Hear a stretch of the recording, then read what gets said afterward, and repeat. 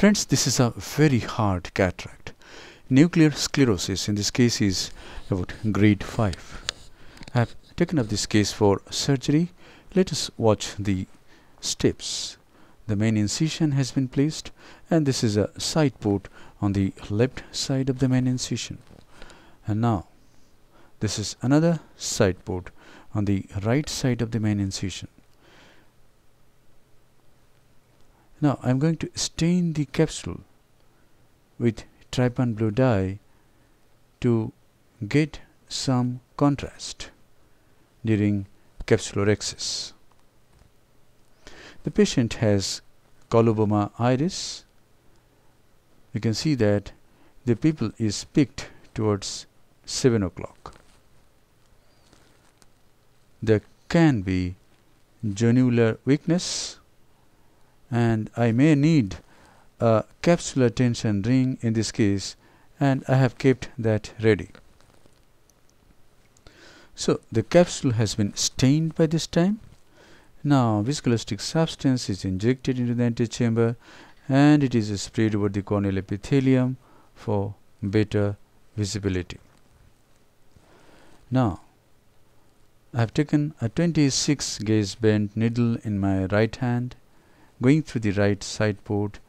Now I am incising the capsule and raising this nice flap, which is very easy to hold. Now I take a utrata forceps, very thin utrata forceps, and here where there is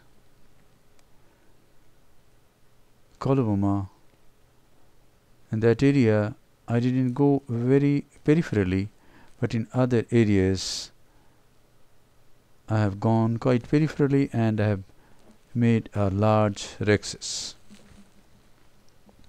In hard cataracts, to manage the nucleus safely, we should do a large CCC, about 6 mm or 5.75 mm. And now hydrodissection is done. As I am doing hydrodissection, on pole or on equator tends to come up, but I don't want the nucleus to prolapse into the antechamber, so I reposit the nucleus in the capsular bag and rotate it. And now viscoelastic substance is injected again. We can see that this is a brown cataract, and it is quite hard. The machine being used is Oatley Cataracts 3. Phaco power being used is 85%. Vacuum is 450 mm of mercury. I am in Phaco 2 mode from the very beginning, and this is what I call submarine chop. The tip of the Phaco handpiece is buried into the substance of the nucleus just in front of the main incision. The tip travels through the nucleus, and as it crosses the center and reaches near the opposite equator, the chopper is used and it is chopped. And now I am making another chop here. Now I rotate the nucleus further along the first crack. I hold the lower heminucleus and separate it from the other heminucleus. And this is another chop on the other heminucleus. So submarine chop is very effective in hard cataracts. We don't need to make a trench. We just have to go through the substance of the nucleus and chop it.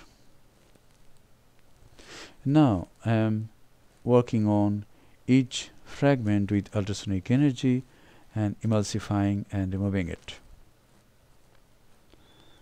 Phaco power being used is 85%, flow rate is 45 ml per minute, and vacuum is 450 mm of mercury.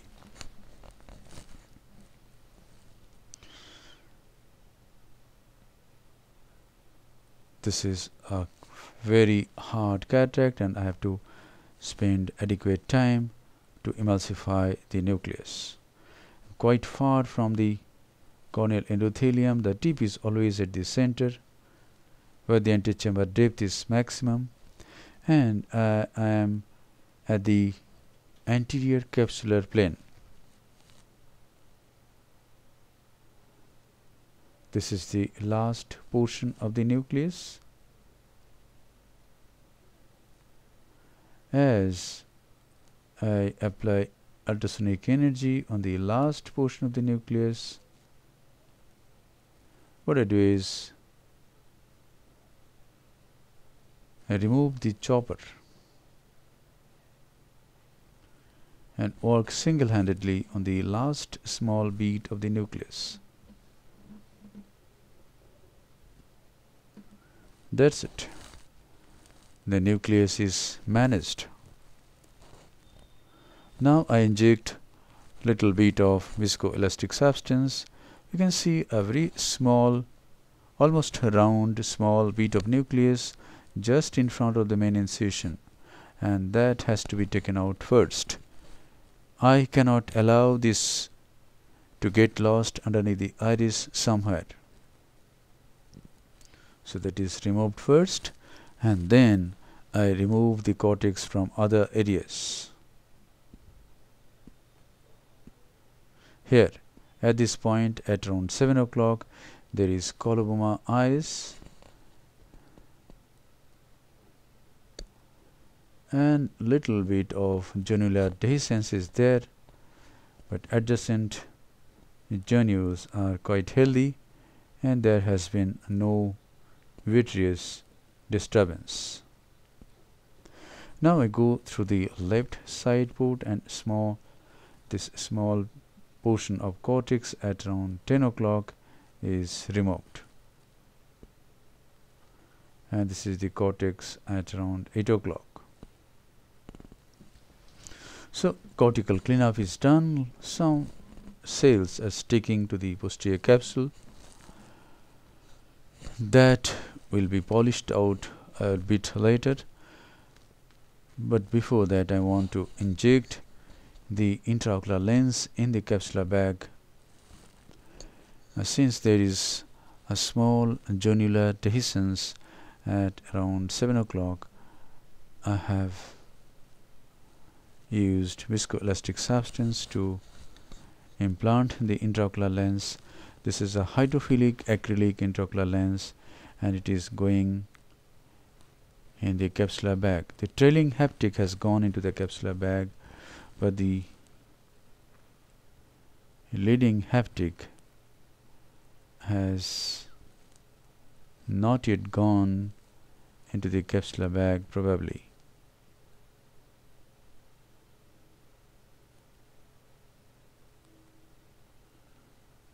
Let us see. No, it has gone into the capsular bag. And now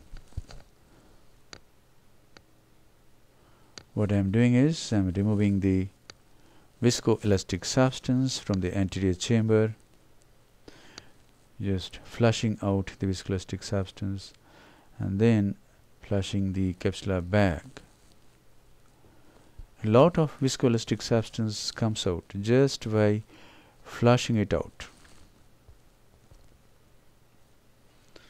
And then this is the irrigating probe of bimanual irrigation aspiration. The probe is introduced and the angle, antechamber angle, is irrigated to dislodge some viscoelastic substance that was there. Now I go into the capsular bag, flush the bag again. Now I use the irrigation and aspiration together.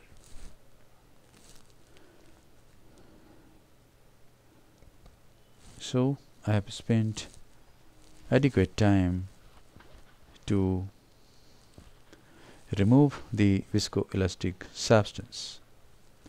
Since the antechamber is very shallow, I have used this air bubble and to keep the antechamber formed, and moxifloxacin has been injected. Now I hydrate the stab incisions, stroma, to make this waterproof.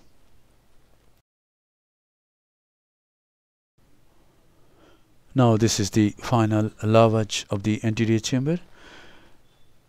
The viscoelastic substance that sticks to the corneal endothelium comes out this time. The antechamber is formed and the case is concluded. Thank you very much for watching.